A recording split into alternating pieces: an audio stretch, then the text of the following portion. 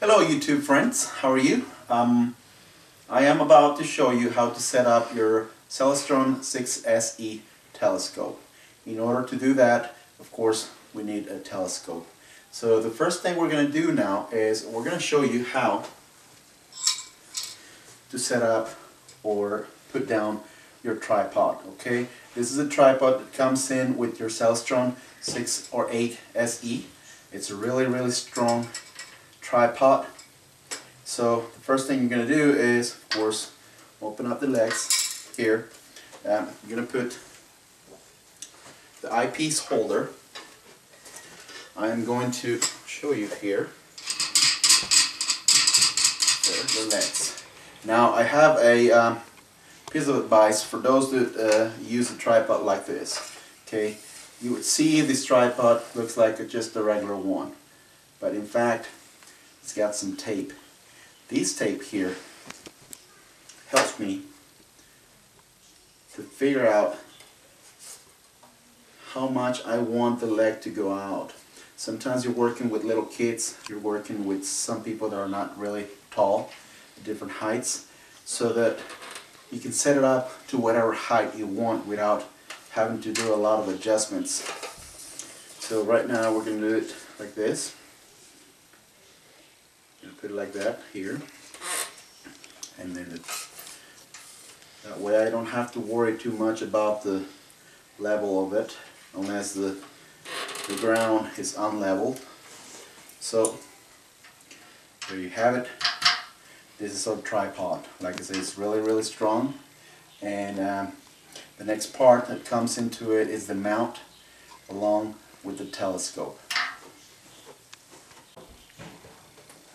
Okay, so this is how the telescope and the mount looks like. Okay, there's some threaded holes here, 3 of them, and then 1 guide hole that goes into your tripod. So it's really easy. It's not that heavy. I mean, it looks kind of big, but it's not that heavy. So you set it up like this.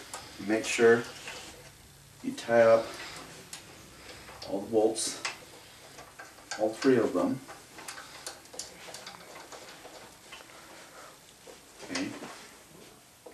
And once you do that, you're almost ready to get started with your telescope. Okay, let's just move it a little bit like that. Okay, see, that tells you it's not really that heavy. I can lift it with my hands. It's really not that bad. So let's put it like this. Okay, and then the next part will be our power source. When I bought this, it came in with a kit that came with power sources called the Celestron power tank, and also the eyepiece set. So I'm going to show you the power tank here. Don't stop recording.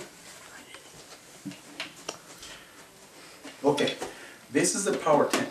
Okay, the power tank, as you can see here, has some connections that mimic your car's lighter. There's 2 of them. Okay, there's a 3 volt, a 6 volt, and a 9 volt inlets here. This one here is for you to plug it in to be charged. Of course, when you want it on, turn it on here. It's got a really bright light. I'm going to point it to the camera. It's got a red light, which is normally used at night, so that you don't have any issues confusing your sight when you're at night. It also has a flashing light.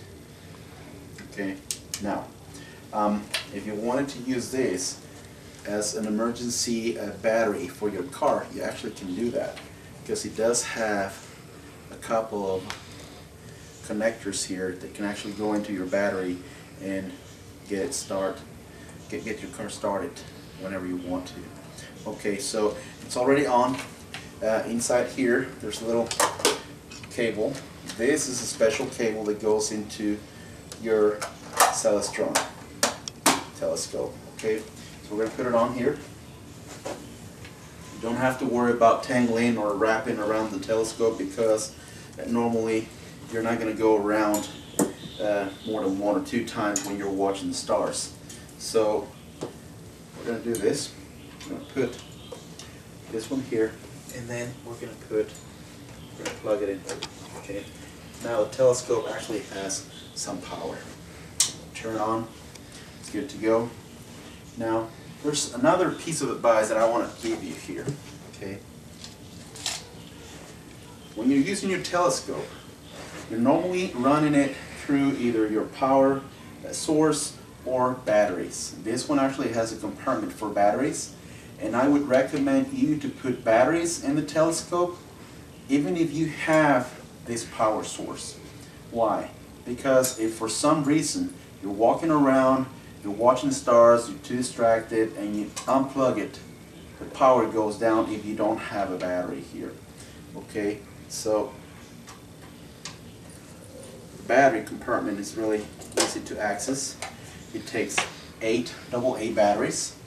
You put them in there, and it's not actually going to use the batteries while you're running your telescope with the power tank, but if it gets connected, then you won't lose any information, any setting, anything that you already have set up in the telescope, which is actually really smart to do that. Okay, the next thing we're going to set up here is our scope right here. It's got a couple of screws. Just let them loose a little bit. Put them, you slide them into the telescope here, and then you tie them up. This little start pointer actually comes with a red dot pointer. You can actually see the stars with little red dot in the middle. That helps you find whatever star you want to while you're outside.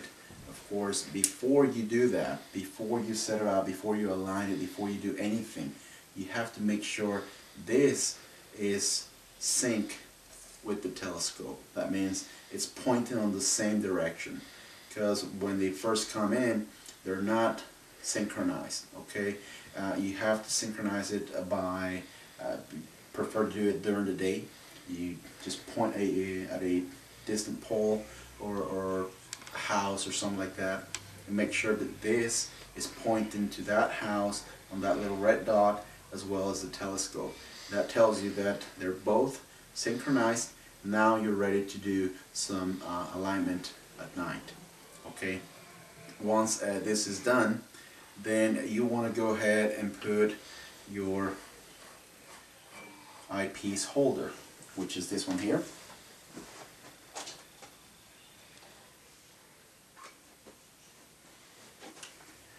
This is a mirror, okay, that switches the image from the telescope onto your eyepiece, which actually helps you see whatever you're looking through the telescope upside up.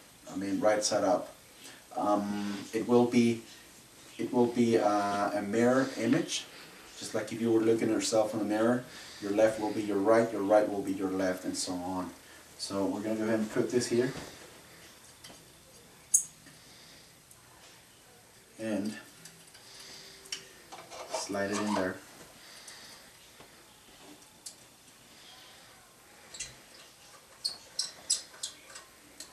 Take out the cap here. Make sure you're completely all the way open and straight. Okay.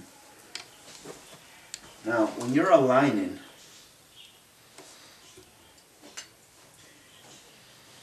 when you're performing an alignment, you want to make sure you use the biggest eyepiece that you have. Okay, that's the advice that everybody will tell you or give you. But I actually don't believe in that, because it's really hard to align the telescope when you have an eyepiece that does not have a lot of magnification. So I would recommend that you would probably use a I don't know, a 17 millimeter or a 13 millimeter to align your telescope. Why? Because it's going to be more accurate. The more accurate you are while you're doing your alignment, the more accurate the telescope will be when it's pointing out to different stars once it's already aligned. Okay, so the way you do it is really simple. Put the eyepiece in here, Okay, and then you turn on the telescope. It says initializing. Once you do that, of course, we're going to turn into the outside so that we can align our telescope. Now it's nighttime, it's not during the day. Everything's set up. Try to set up your telescope while it's still light outside. Because if you try to set it up, when it's already dark, then it's going to be a little bit difficult for you to do it.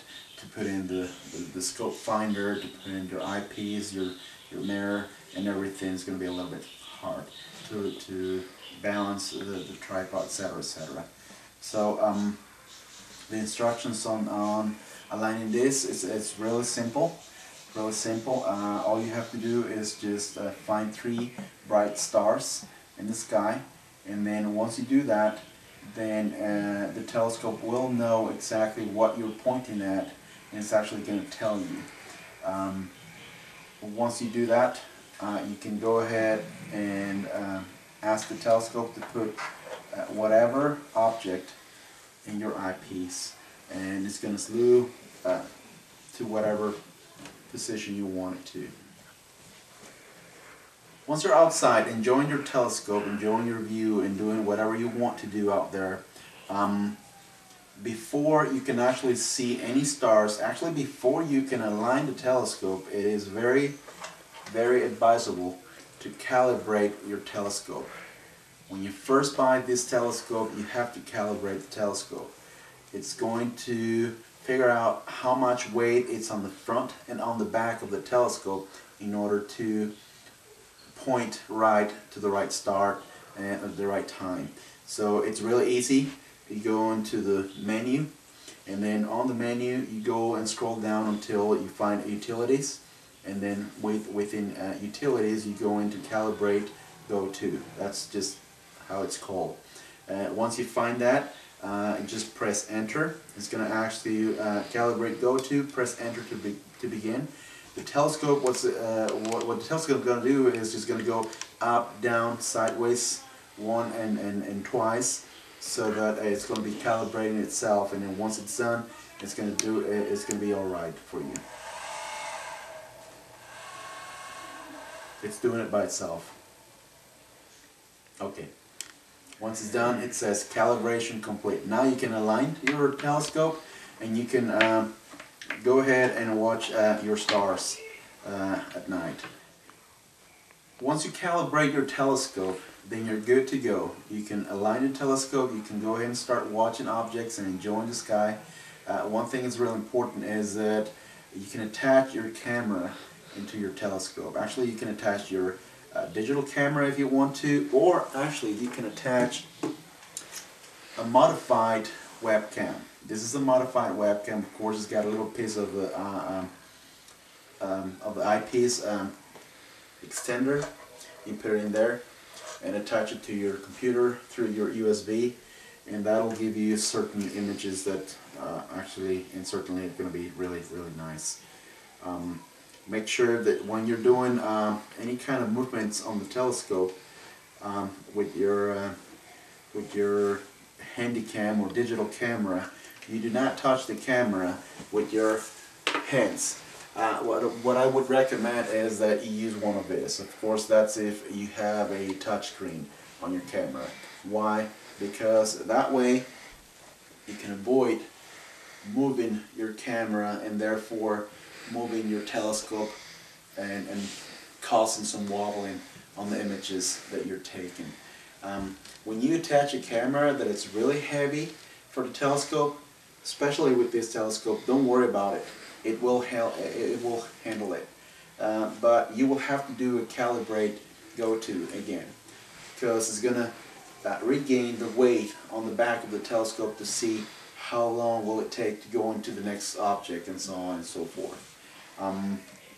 I believe that's all I have for you guys today. I would like you to place some comments here at the bottom on the screen, And if you want to subscribe, that's good. That would be very, very appreciated. If you have any questions, please leave your comments, and I will try to answer those as best as possible. Thank you. See you guys.